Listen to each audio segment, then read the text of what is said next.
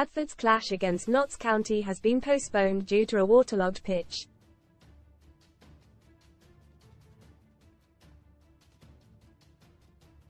Heavy rainfall hit Valley Parade this morning and an inspection was called by referee David Rock at 1 p.m.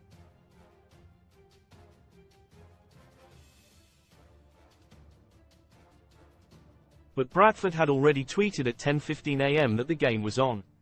However, the official then looked at the pitch as he was joined by both sides' managers.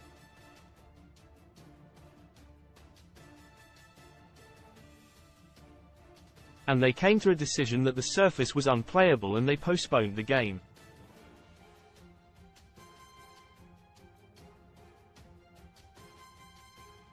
Fans were left fuming after the news was announced just an hour and 15 minutes before kickoff at 3 p.m.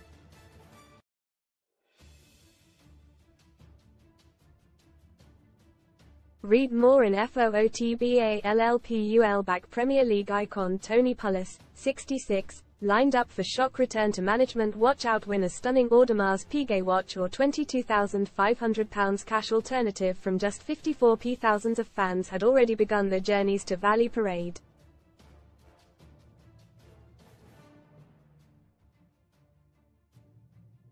Angry supporters wrote online, "You're a disgrace, we've paid good money to stay down here, I'm not going to get that money back."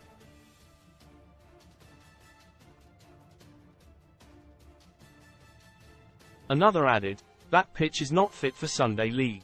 A third said, "I've followed this all morning.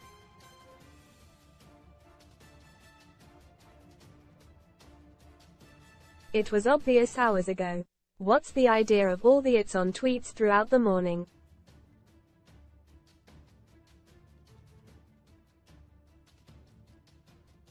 Most read in EFL. ANYTHING goes inside killing kittens sex party with celebs. 60 strangers having orgies. Pit stop now. Jerry Halliwell knew about female approved of her working with Christian UTTER. Madness Palace AIDS blast. Wild conspiracy theories about Princess Kate's health. SMASH horror. 34 people injured in 15-car pile-up on M23 at rush hour. How to get free bets on football. More reacted, would not be unhappy for the club to be investigated for the state of this.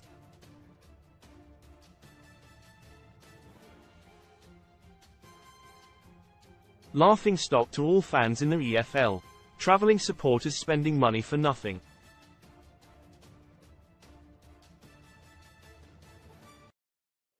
It's utterly shambolic. It is currently unclear when the League Two game will be rescheduled for.